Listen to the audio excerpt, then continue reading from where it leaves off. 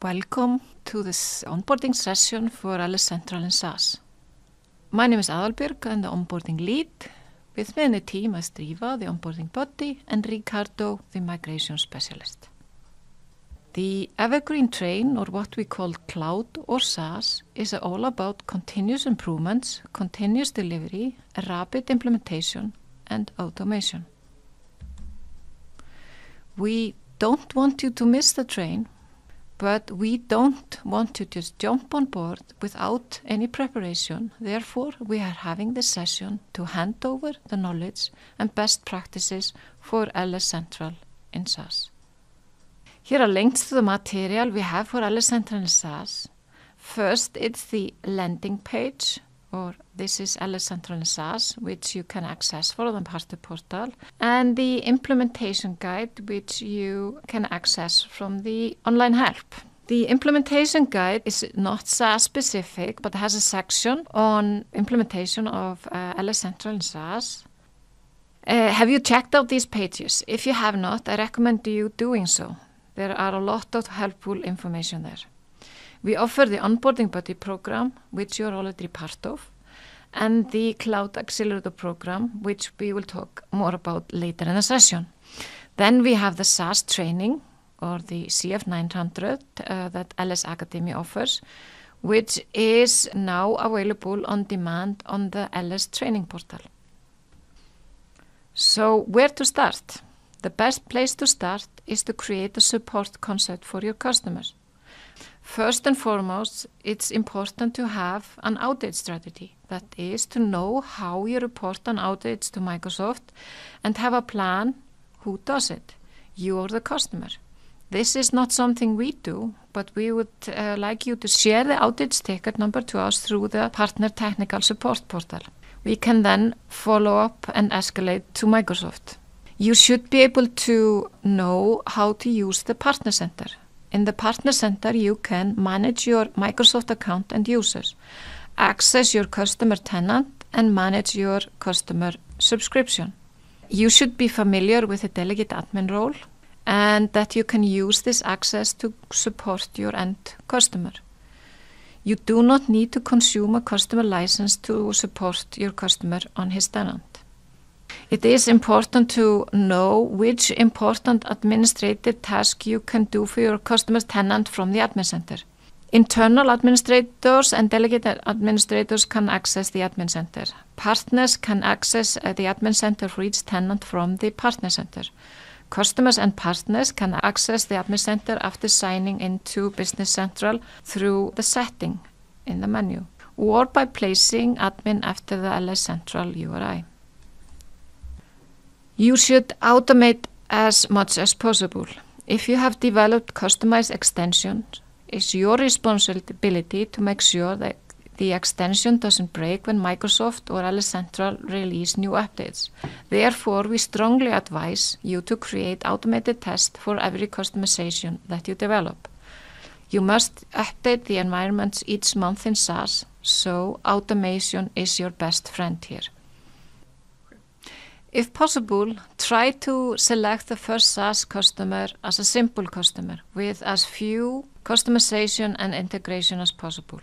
A customer you already know all the processes to guarantee that the move to SaaS is a straightforward one. This is not always possible. Sometimes the customer has already chosen you, but many of our partners have done this and been happy with this recommendation. Every product environment in SaaS comes with 3 sandboxes, which add up to 80 gigabytes of storage across the environments. There is some compression on the average 50%, so the 80 gigabytes are more than they look. In addition to the 80 gigabytes, you get gigabytes for each user, depending on if it's premium, essential, or device. You get 3 gigabytes for a premium user, 2 for the essential user, and 1 gigabyte for the device user. The capacity tab in the admin center shows you information on the available space for each tenant. Please note that exceeding the storage limit won't interrupt your customer business transactions. There are no automatic charges from Microsoft for the extra storage occupied by these environments. Restrictions are placed when creating or copying environments. Before you start with a project, decide upon a support concept with your customer. That is, who is going to do the update work, and if it's going to be you, what is the concept? Please note that the hybrid setup will take more time with the update work, since the update will be both on-premise and in SaaS. For new installations, we recommend that you prepare a template database. This database should include all the basic Business Central and LS Central setups needed for running a head office store and a POS. You will use this template when you're onboarding new customers.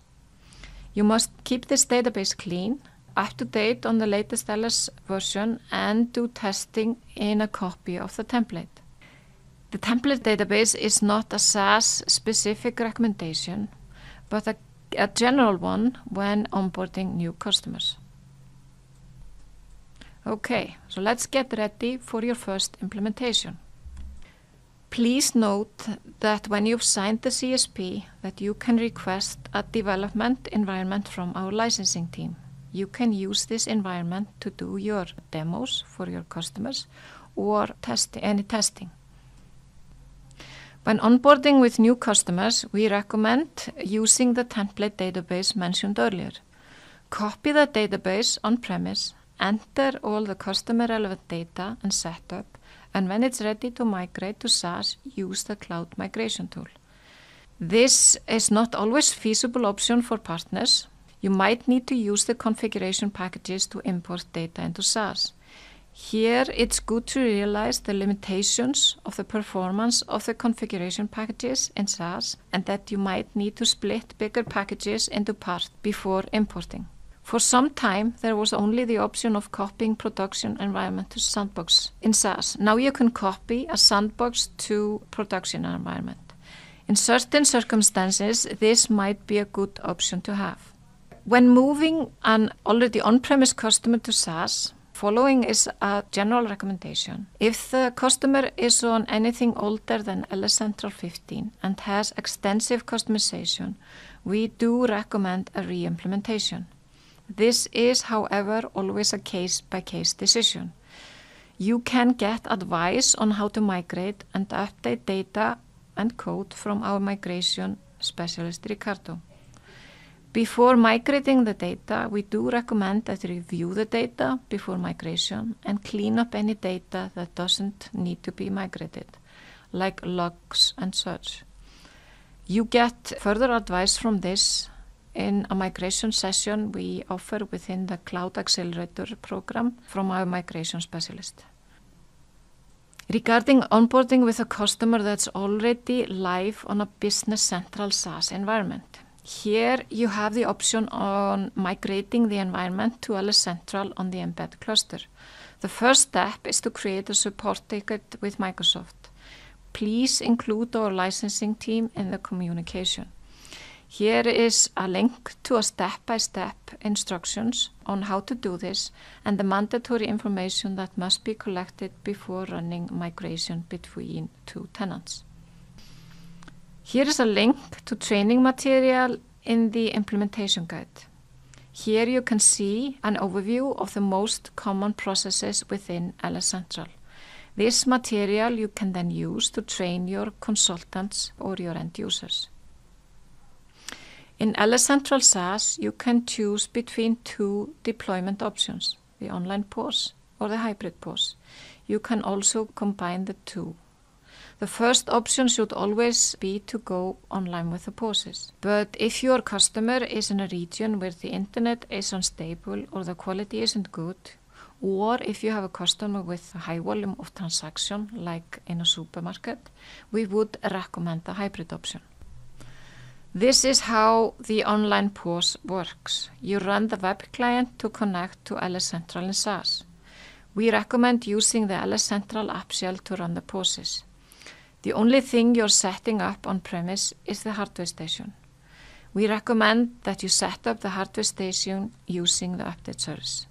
This will enable you to keep the hardware station up to date automatically on each host.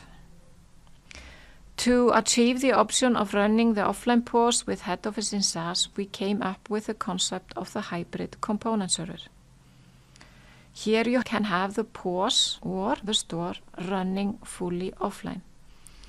Then you have online functionality with web service request, like sending transaction, member management, customer order, customer validation, and so forth.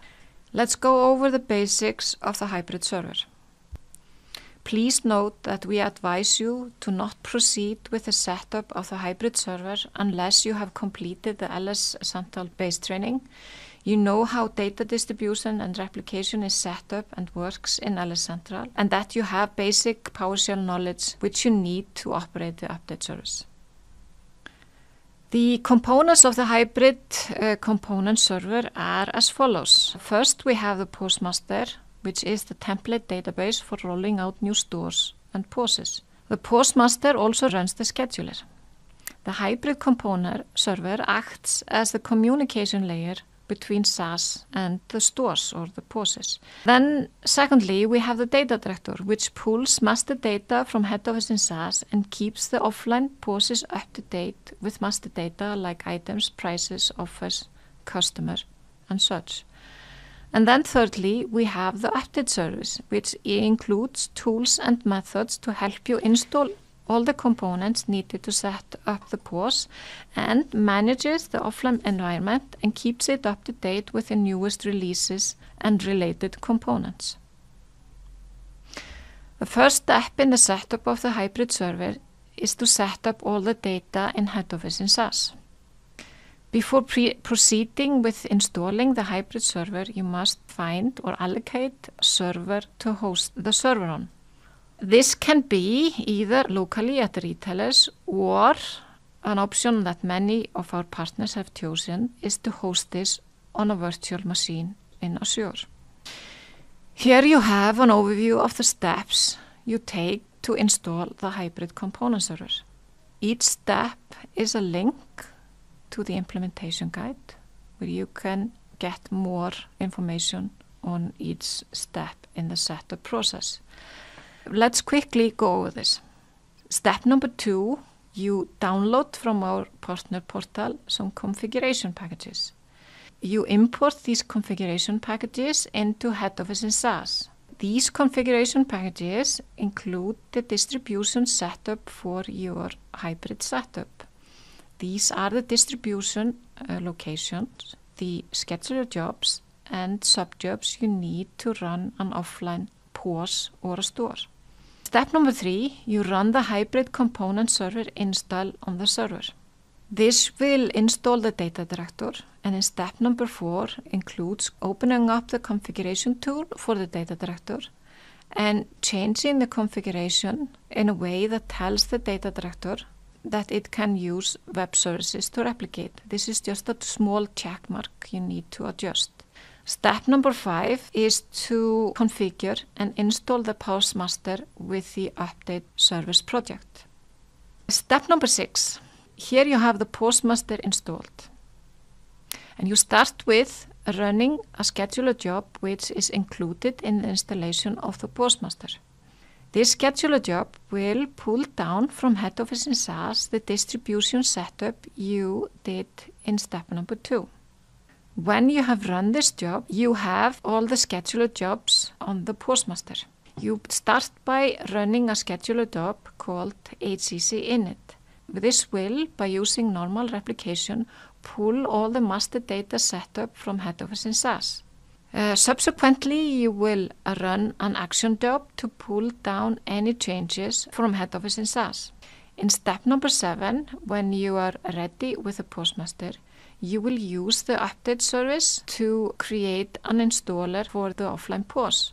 Here we are cloning the Postmaster, and the update service is creating installer for the offline POS. This installer is a small executable file which you run on the offline POS or the offline POS server.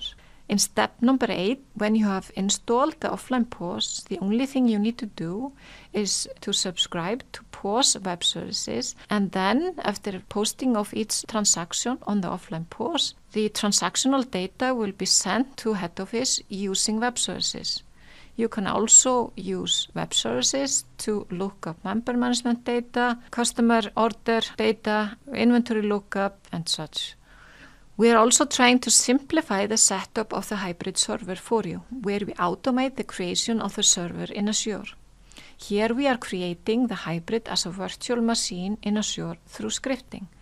The end goal is to skip the requirement of the hybrid component server on-premise and have this running as a service in SaaS. This is the future, but the script we have created is a stepping stone to this end goal. The benefits of the script is that it is easier to set up the hybrid component server and create a test environment. So, from the hybrid server to upgrades of the environments in SaaS. LS Central has 2 major versions each year and monthly service updates. So in SaaS, you're updating each month. LS Retail sends out an announcement when the worldwide version is released on the partner portal. To help you plan your update work, we state the expected release date of the worldwide version on the country availability page on the partner portal and when the localist version can be expected to be released in SaaS. When a new LS Central version is available in SaaS, a notification is sent to all email addresses in the notification recipient list, which you can find in the Business Central Admin Center. When creating a new tenant, please make sure that everyone that needs to know when a new version is available is on this list. How does the upgrade timeline in SaaS look like? Day number 1 is when the new version of LS Central becomes available. The update is automatically scheduled 2 weeks after that. You can extend this date by 1 more week, making day 21 the last selectable schedule update date. What do you need to do when a new update is released? When a new version of LS Central on-premise is released, you can download the release and set it up to test your extension on the new release. When the version is available in SaaS, you create a sandbox and test your extension and schedule an upgrade on the sandbox. If this is successful, you can go ahead and schedule an update date for the production environment. The update for the production will be carried out on that date within the defined update window. The update window is usually 6 hours outside the customer business hours. You set this window in the Business Center Admin Center when the tenant is created. Sometimes an environment can't get a new update. For example, a per tenant extension might conflict with the changes in a new version of the base application. If the update fails, apply the changes needed to fix the problem to your solution as usual using Visual Studio Code and test again.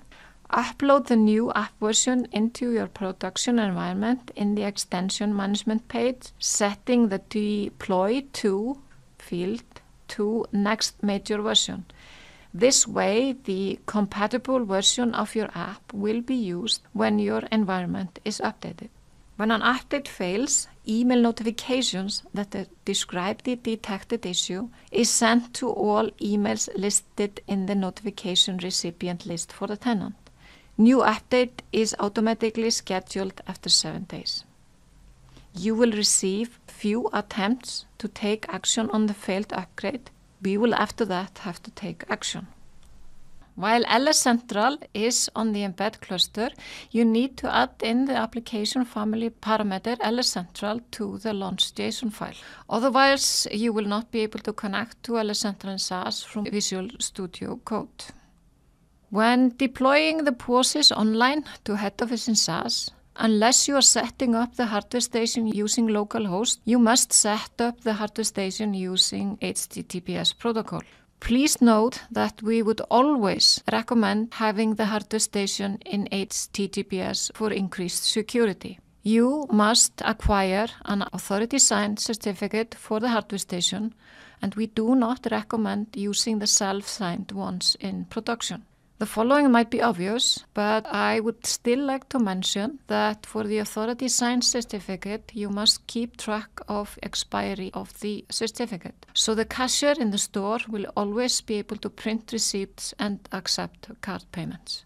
We have a link here to the implementation guide where we have included recommendations from our consulting team on how you can use the same authority signed certificate for all your hardware station setups using DNS management. We recommend that you connect the application insight key to your customer environment. Here is a link to a session from last connection in May that covers how telemetry can help you solve problems in a live SaaS environment. The Business Central Admin Center, the telemetry tab, provides telemetry of top-level AL events and any errors resulting from calls through the telemetry stack. For more detailed telemetry, you need to connect your tenant to Application Insight.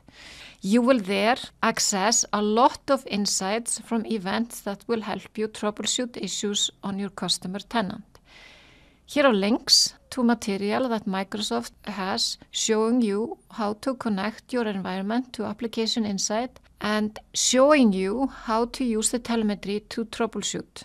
There is also a link to a GitHub page with information on Power BI performance reports and queries that you can use. Here is a reminder from our product director Matthias that it's still LS Central but on a new platform with new rules that everyone needs to get used to. So, how are we supporting you in your SaaS journey? This can be split into two phases from the perspective on how we transfer knowledge and provide support and training. The journey starts with you signing the CSP addendum, and we will at this point invite you to join this onboarding session. After you have finished the session, if you haven't done it already, now is a good point to register for the SaaS training session with LS Academy. This SaaS training certificate is a prerequisite for joining our Cloud Accelerator program.